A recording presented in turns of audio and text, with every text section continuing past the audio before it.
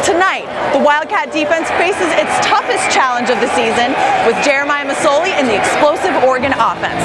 In a press conference Monday, Coach Stoops said he doesn't expect the Arizona D to shut down the number 11 Ducks, but they do need to slow them down to stay in the game. He also said third down conversions and a balanced offense are critical for the Cats. Also critical for U of A? That would be a win. They must win tonight's matchup to stay in the hunt for the Rose Bowl. But if Oregon gets the dub, they all but lock up the conference championship for a trip to Pasadena. No pressure, guys.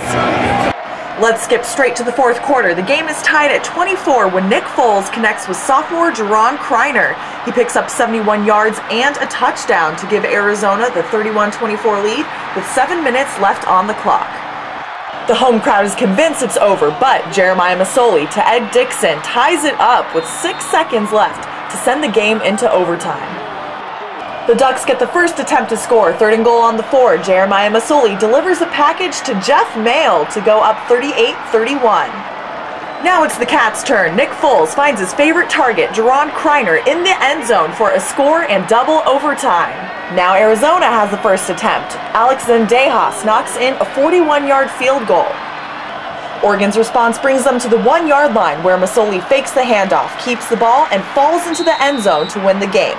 Final score is 44-41. They'll wrap up their season December 3rd against Oregon State, while the Wildcats face Arizona State Thanksgiving weekend. For UATV, I'm Sarah Kezele.